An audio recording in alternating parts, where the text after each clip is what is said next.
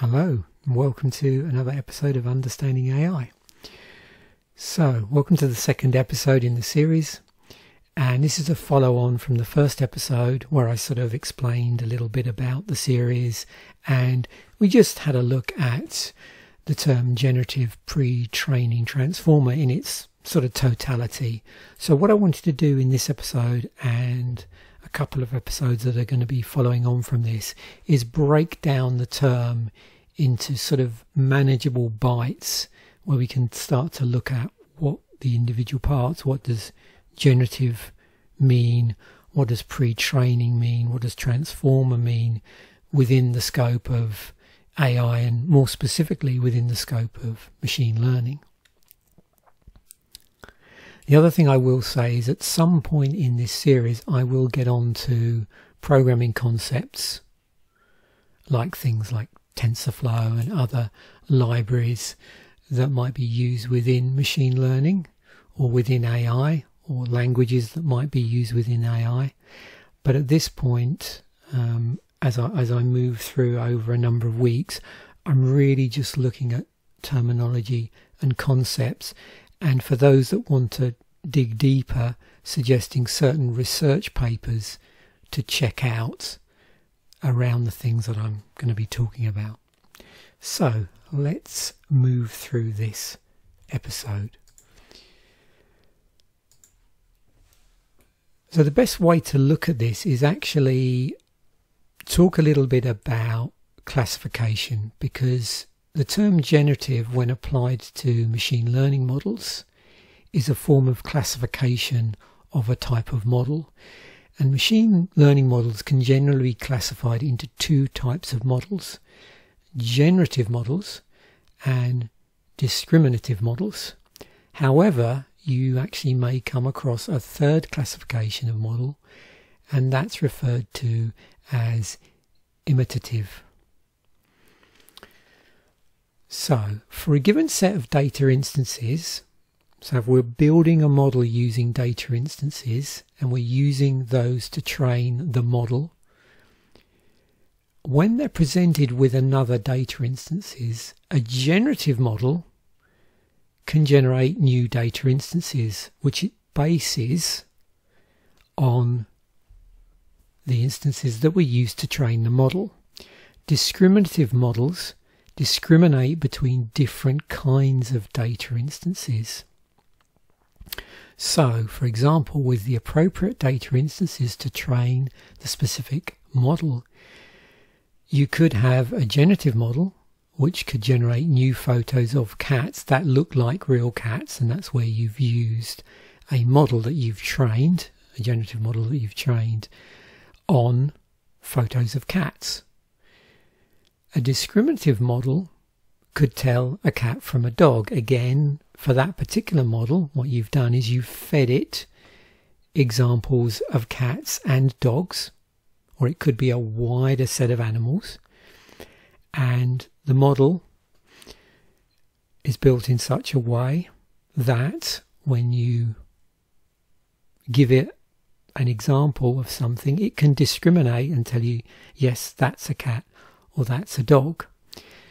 Now, one important point in all of this, and the first thing that alarm bell goes on in my head, is of course what happens if you present either a generative model or a discriminative model with a data instances that isn't something or isn't close to something that you've used to train the data.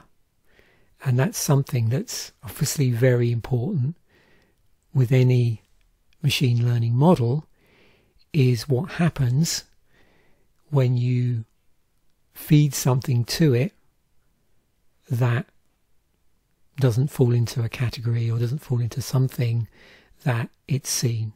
How does it respond? So that's the first thing to think about generally when you're talking about models, regardless of whether they're generative or discriminative. Obviously what you've trained it on is super important, that you know the limitations of your models based on what you've trained it on. And in later episodes we'll get on to discussing about the different things that can occur if a model is, undertrained or overtrained, and what can happen, how statistically when you feed your data instances into your training model, what are you keeping back to do your testing, to test metrics for those models.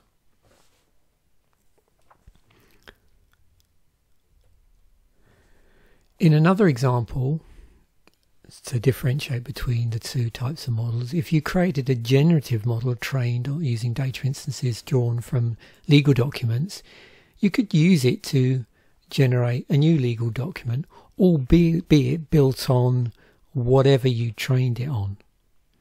Conversely, if you created a discriminative model trained using data instances labelled as being from various genres of writing, conceivably you could get it to discriminate by genre between different samples of writing. So again, there's this contrast between creating a model that generates something based on what was used to train the model, and something that discriminates between the things that were used to train the model.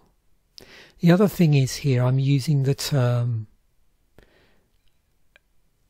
instance here quite a bit, and what I mean by an instance is really it's a thing, if you like, that is used within the model. So in the example earlier where we were talking about animals, an instant might be a picture of a particular animal. So I'm building my model using pictures of animals. In the case here on the screen where I'm talking about legal documents, my instance is a document. And instances can be really anything. They can be numbers, they can be documents, they can be pictures, they can be certain types of data. And of course, the other thing to consider is, if you're generating a model based on a certain instance, in order to do either the generation or the discriminative, depending on the classification of the model, that instant needs to be in the same form, or in a form that will generate that instance, or comparable to that instance, the instances that you use to train it. And of course that's pretty obvious. If I train a model on legal documents, I can't really present it with a picture of a cat and expect anything meaningful to come out of it. Possibly. I mean, it would be unlikely, put it that way. So a number of different machine learning models fall under these two classifications. And here's a list here of common generative models that you might come across. This list isn't exhaustive, and obviously you can see that in the particular example of GPT, GPT is being put under the generative model, but GPT is interesting, and you'll see why in a moment when I get onto it in totality, because there's some interesting stuff going on with relation to whatever generative models it's using and whatever discriminative models it's using. So let's, as I mentioned, discriminative models, let's look at the list here. So here's another short list, not exhaustive, of discriminative models that you may come across. Now, if you've done any form of data science at all, which obviously uses techniques shared within neural networks, machine learning, artificial intelligence, you may well have seen some of these before. Certainly, logistic regression is probably, when I first started to study data science, I'd previously, way back, had to do statistics. And yeah, I'd already come across the term logistic regression there. So yeah, don't be surprised when you're studying machine learning or AI, because there's a massive amount of statistics and probability in it. You'll probably recognize certain terms from other allied disciplines. So now, just to circle back to GPT, why for me it's so fascinating. For a generative pre-training transformer, GPTs actually use a semi-supervised approach involving two stages. There's an unsupervised generative pre-training stage in which a language modeling objective is used to set the initial parameters, and then there is a supervised discriminative fine-tuning stage in which these parameters are adapted to a target task. So just so you're clear on that, in the case of a GPT, it actually contains both a generative stage and a discriminative stage. The reason why it's called GPT and not something like GPDT or whatever, or I suppose, yeah, GPDFT might be more accurate, I suppose. Generative Pre-Training Discriminative Fine-Tuning Transformer. But it really likes to highlight the fact that it's generative, a generative pre-training stage as part of it. Now, in the following episodes, we'll talk about exactly what pre-training is, exactly what a transformer is, because the term transformer is referring to a particular structure of model that's used. Now, if you want to dive real deep into this from an academic standpoint, there's two papers that are, well, actually one paper and one, this is actually a PhD thesis, which I'll include a link to. So I know we're jumping from the relatively simple to the fairly advanced, but I did want to include these because it's quite nice to at least have a look at and get familiar with papers within any discipline. So yeah, the first one is a paper on discriminative versus generative classifiers, and the second one is a PhD thesis which examines